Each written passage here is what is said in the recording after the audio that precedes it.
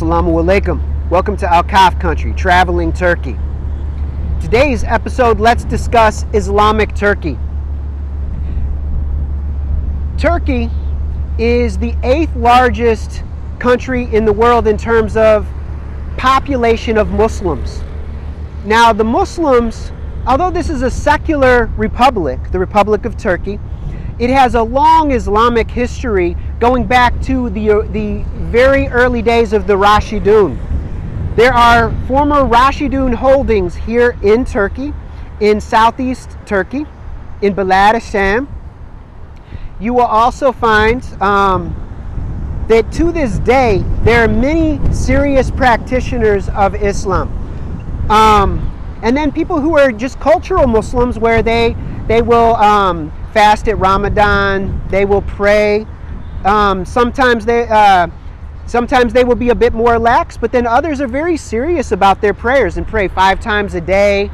They maintain as many sunnahs as possible, and they're very serious about their Islam. They tend to practice within the Hanafi school of fiqh, and they tend to be Maturidis in terms of their theology, in terms of their kalam.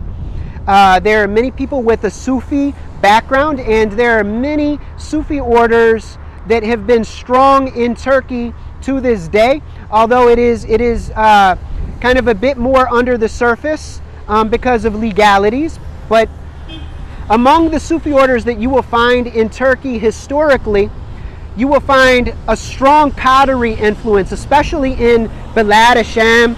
You will find at the Sheikh Mus Turbe, which is located in southeast Turkey, you will find a strong Qadiri influence there. A number of, those were some of the main disciples of Sheikh Jilani al-Qadr. And I apologize if I mispronounce any names, but he was Sheikh Mus was one of his main disciples, from my understanding. And I visited that location last year, and it's a very amazing place energetically. I would highly recommend visiting there if you travel to Balad al-Sham. So Balad al-Sham is very, very important to Islamic history and to Islamic eschatology. And so I'll continue on with the Sufis. In that area, you will also find one of the 2 main purported tombs of Bayezid Bastami, who's very important to Islamic history and to Sufi history. The other turbe and makam or mazar that's associated with him is in Chittagong in Bangladesh. But the one here I've been to a couple times, and it's a very interesting place to pray and to make dhikr, and it's in a beautiful location.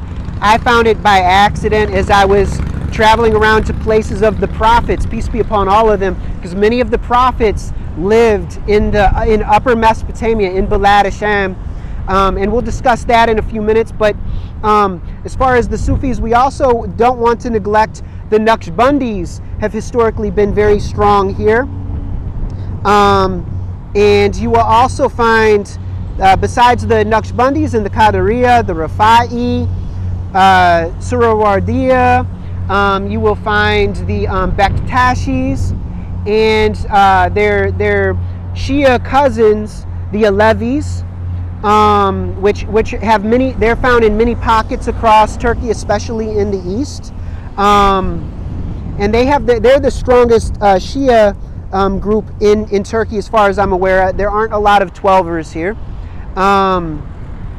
but you will find a lot of Alevis, and you will find Bektashis in the area, which have a Shia influence, but are Sunni typically, as far as I'm aware. I could be wrong about this. Please include information in the comments if you're aware of something different from this. I'm still learning as much as I can. I'm fascinated by all of Islamic history and by all of the prophetic tradition in all of its different expressions across space and time. You will also find the Mevlevis are very strong. You could go to Konya and you will find the turbes and tombs of Jalaluddin Rumi and his son and father are located there, and many of the great Khorasani Shuyukh. You will also find in that same town nearby the grave of Shamsuddin, Shams of Tabriz, who was the teacher and friend and enlightener of Rumi.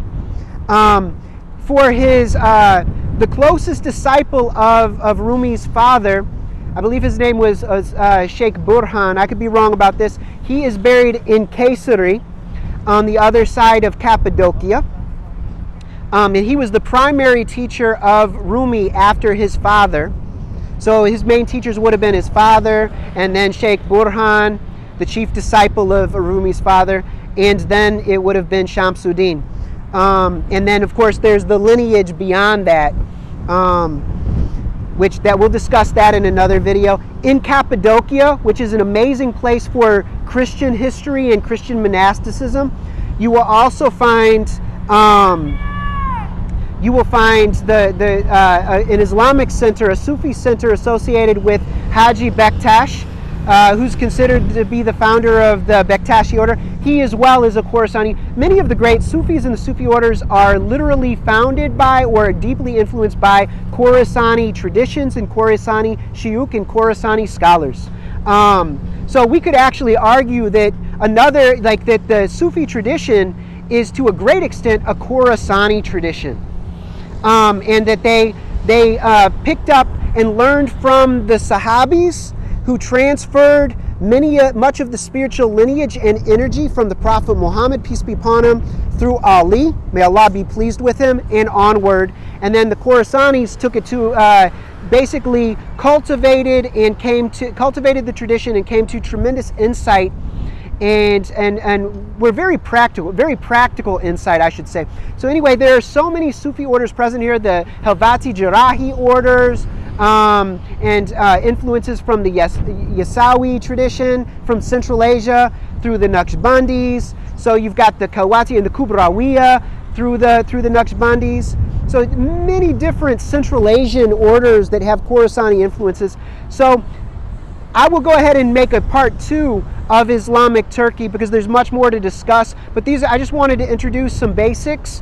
So this is a quick little intro. So let's go into another episode to discuss a little bit more, inshallah. Assalamu alaikum wa rahmatullahi wa barakatuhu.